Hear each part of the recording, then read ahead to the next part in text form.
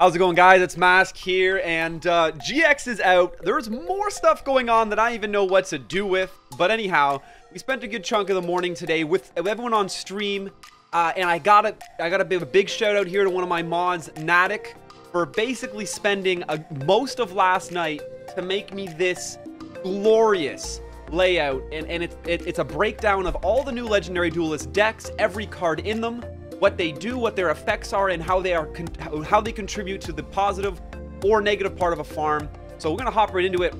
We're farming Alexis Rhodes, level 40.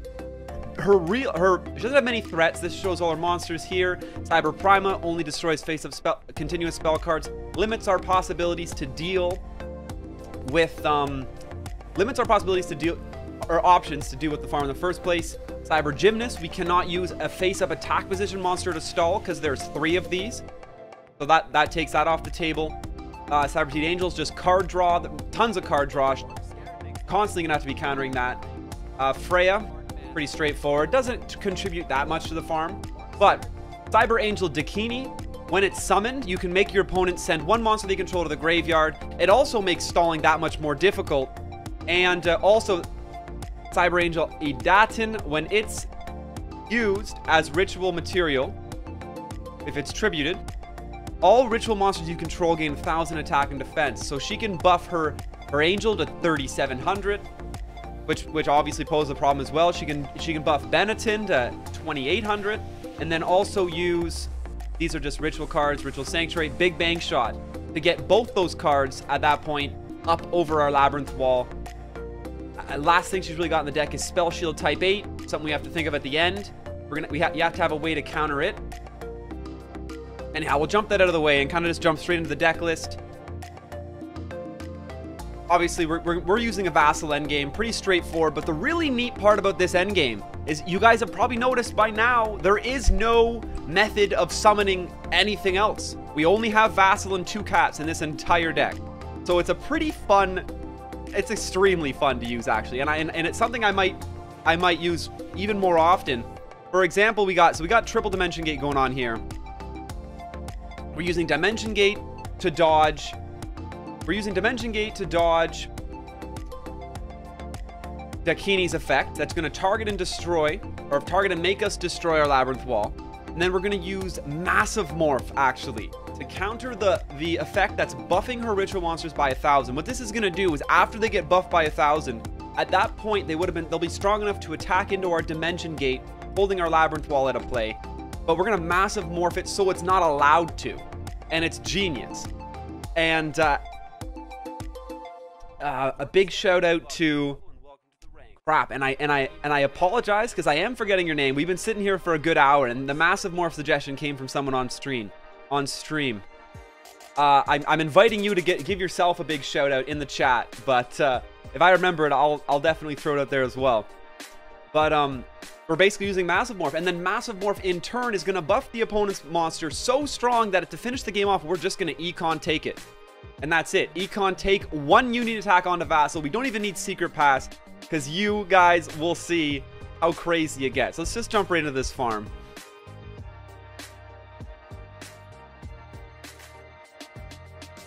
Oh, and then we got login ticket bonus. There's another super rare.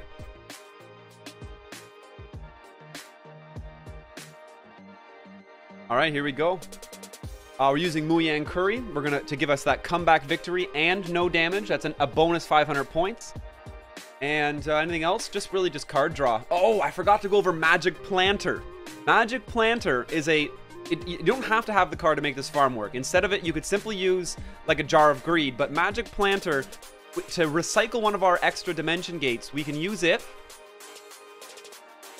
Oh, perfect. It starts my open hand, so I can show it. Send 1 face-up continuous trap card you control to the graveyard, draw 2 cards. So it's basically a pot of greed for us in this deck, because we have extra Dimension Gates and we don't care about them.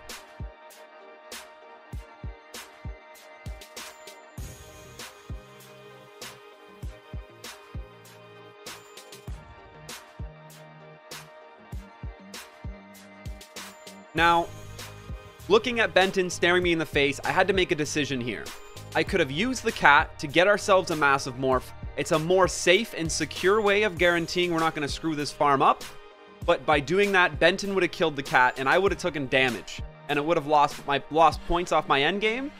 To be honest, personally, I can afford to lose the damage because I have enough gloss, enough prismatic and gloss in this deck to not need that no damage as well as comeback victory to hit 8k. So I technically should be playing the cat here, but I'm gonna roll the dice. I mean, if you need the points, it's the difference. It will be the difference between you getting 8k or not. There's the massive morph. So my gamble paid off anyway. A lot of card draw in this deck. Chances are you're gonna get there on your own. But the cat was there. You should have technically I should have played the cat, let it get hit, get the guaranteed massive morph out. Then you have the double combo set up to protect yourself. Now, other options instead of massive morph that I've seen people use. Well, I mean, if you're changing massive morph though, you actually have to change the end game of this deck. The beauty of this end game is it's one of the smallest end games I've ever been able to put in a farm deck. You're looking at Vassal. The actual endgame of this deck is just Vassal, Union Attack, and Enemy Controller, and technically the 2 Storms. It brings it to 5, but you would only need 1 of the Storms in a normal deck. 4 card endgame. Massive Morph, I don't consider part of the endgame because it's actually part of the stall. It's part of how to get you there. So being able to dual purpose Massive Morph into both being part of your endgame and part of your stall is just fantastic in a farm deck. And right now we're waiting to draw an extra dimension gate. There it is. Now we're going to actually that just clogged by setting it there. Ugh. What I should have just done was use this dimension gate, then use Magic Planter, and then set the second dimension gate. Now I'm gonna have to wait until I have a proper target for Massive Morph to use Magic Planter. And I'm really waiting for her to use. There it is. So this will be it. I was waiting for her to get out one of the other fusion monsters, Dakini, right here, and that's my Massive Morph target.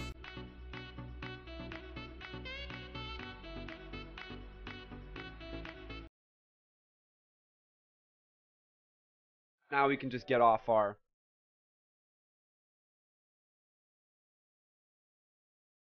Magic Planter right now.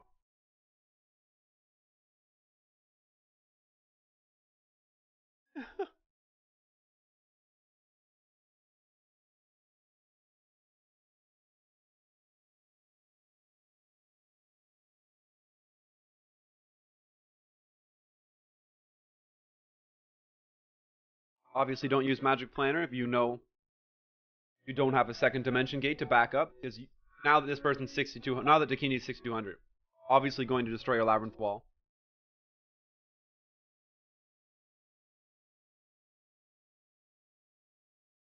Ritual. Am I keep saying fusion? Wow, my bad. I just chained 2 good Goblin Housekeepings together again. Second time today I've screwed that up. Wow. You gotta use them one at a time, or their bonus effect doesn't get you the extra card. Both of those weren't even a +1 for me. They were just a cycle.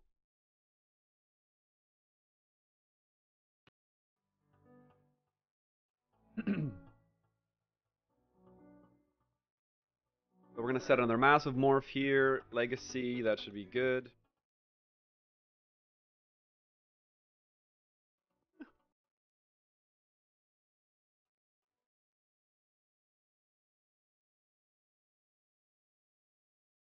There's our Muyang Curry coming out. We're gonna use that. You heal her. The really funny thing here too, if you ever find yourself in a bind and for some reason you want to blow her spell shield trap card, if you Muyang Curry yourself, she will use the trap card to counter it. I was like, okay then, wow. If you insist. And with 2 turns left, what do we have here that we can discard? The cat, obviously.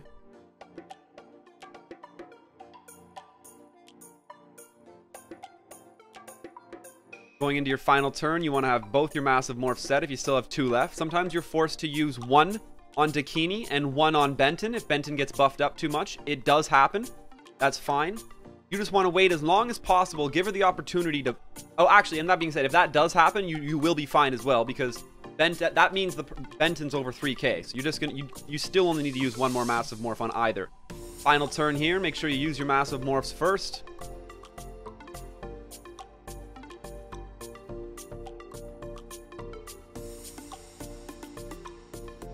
gets absolutely ridiculous. Now we're going to use one Storm. One Storm should pop if it's the trap cards there. Yep, Spell Shield type 8. There it goes.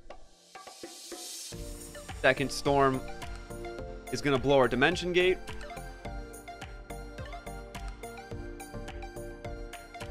Don't forget to use its effect in the graveyard. And Econ take the monster. That's his 24,000 attack. Who needs to summon one of our own monsters? We're going to bring out Vassal, and obviously at this point, one Union attack is plenty. So the amount of fat trimmed in the end game of this deck is just crazy. And it allows us to actually still have room, even though we have 6 cards in there to counter Alexis's deck itself. We're still able to cram in. We have two card draw for Magic Planter. If you don't have Magic Planter, it's a level up reward. You can simply throw in another Jar of Greed, but we're getting 1, 2, 3, 4, 5, 6, 7 card draw in the deck in total, which is fantastic. Deck's going to score 8,800, but 8,800 for me is sitting on 1,000 points of Prismatic Gloss, so it's a 7,800 base deck. Tons of room to get 200 points of Glossy in there. Your Muyang Curry should be Glossy by this point. And I mean, everyone's got... Nah, you're getting 8K on this deck no matter what. You got... If you don't, I mean, literally take out one more of the... And by the way, if you don't have the Yadas, Jars of Greed, obviously. If you don't have 8K, take out one of them. Put in one random Prismatic you have. You're good. Let's run it one more time. See if we bump into any of those worst case scenarios that we can feel out.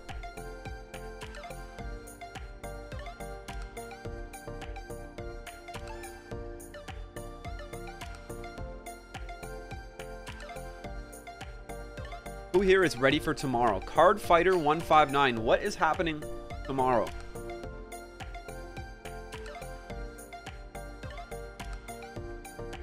This time we're going to open up with Massive Morph. No Dimension Gate, though. This could be one of those ones. I mean, obviously, we only have only 5 cards in the deck to get our hands on Dimension Gate. It's a race. She could summon Dakini right now, and it's over. You're always going to have those bricked farms with this setup. It happens. Oh, the new season for Ranked, of course. No, I've been quite ready. This is going to be one of the craziest seasons you've ever seen in Ranked. There's just so much going on. Oh, I'm getting lucky here. I need to... Okay, cool. Something I wanted to actually throw back in the deck. I want to hold on to this Magic Planter. There's our Dimension Gate. I'm going to keep that one set. I don't want to throw back in... I don't want to throw Magic Planter back in because it's card draw.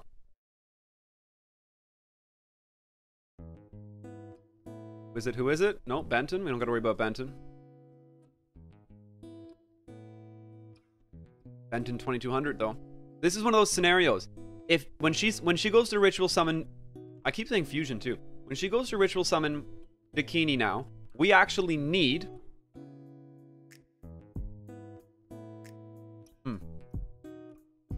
I'm so worried about it. I'm actually gonna throw Magic. No.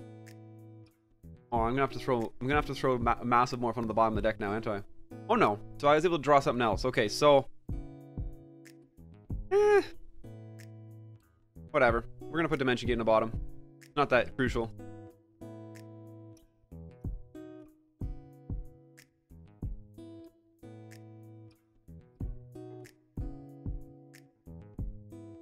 You can skill farm against Chaz with characters that get Master of Fusion.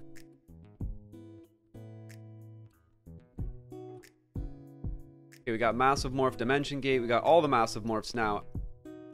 I really want to get that another copy of Dimension Gate. This Magic Planter's burning a hole in my hand. There we go. Okay, so to do it properly this time, unlike the last farm attempt that I just jumped the gun and set this Dimension Gate. You're gonna use it. Just gonna Magic Planter to the extra Dimension Gate, and boom, Magic Planter's basically a pot of greed for us. There's +2.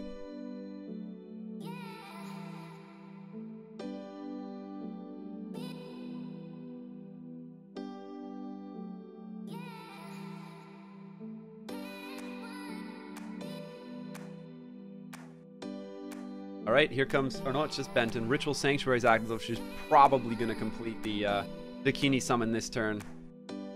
Which makes me a little nervous about not having the second Massive Morph set. This could get bad right here.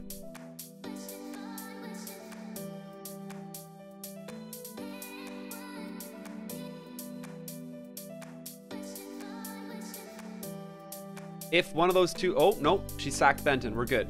Okay, so in that situation, I really needed to predict this coming and predict the worst case scenario of it happening as well. And go ahead and massive morph that Benton. Even though it would have been wasted, we have 3 massive morphs. Technically, it only takes 2 to complete the large majority of our endgame plays. Because what could have happened there is Benton could not have been used as ritual material. I'm sure I keep saying fusion and screwing that up. Dakini could have landed, let's say, in this slot. Benton's here. And then if the third ritual monster, Idaten, ended up in the grave, both of them would have been buffed over 3k, and we only had 1 massive morph available to prevent one of the 2 from attacking us. And the second one obviously would have killed our Labyrinth wall, and the farm would have been over.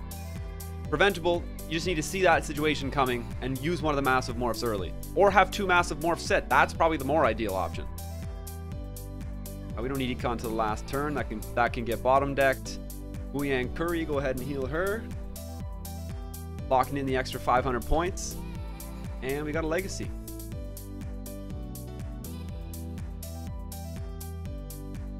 Card Planter, level 40 Odeon. Level 40 Odeon level up reward, yeah. Just neat. It's basically a pot of greed in a lot of...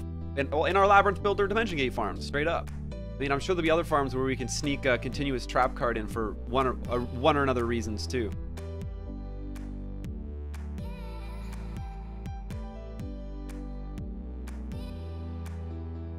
Free massive morph. At this point, we're just going to naturally draw out, so I will set this other massive morph. He has Benton back in hand, so technically there's still a play that could happen that gets Benton out on the field and big enough to get through our Dimension Gate. So I'm going to hold off on just blowing both these right now. Doesn't matter. At this point, we're just going to naturally draw this game out.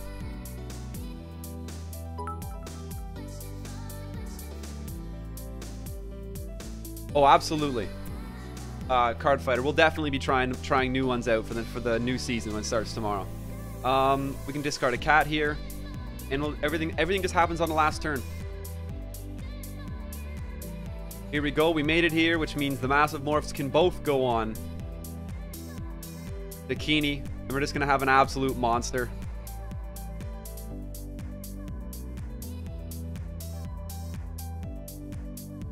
Go ahead, pop Storm number 1.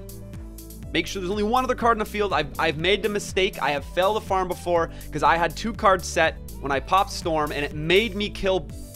Oh, it makes me kill it right now. Ooh.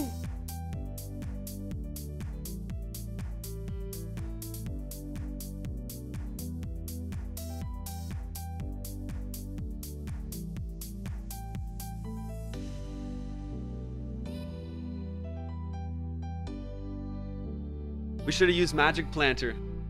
We could have used Storm and then Magic Planter to end this, and we wouldn't have come into this speed bump here. It's gonna make us hit that big bank shot. Oh, field spell. Wow, I'm blind. Woo! Saved. The whole time I'm like, oh no, what's happening? No, that field spell is pretty much always out too. By the end of the game, please. Oh my gosh.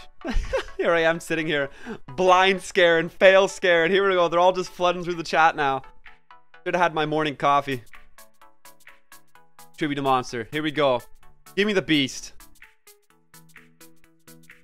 Vassal goes out. Only need 1 union attack, and we are laughing. Why else would you join? Fails are the best. Oh. 27-1. Hitting home for over 25k damage. There it is. Should be a 7,800 base farm. I'm going to hit about 8,800, I believe. And we drop. We got 2 drops. Picking up a Machine Angel, Absolute Ritual, and Cyberblader. Holy smokes.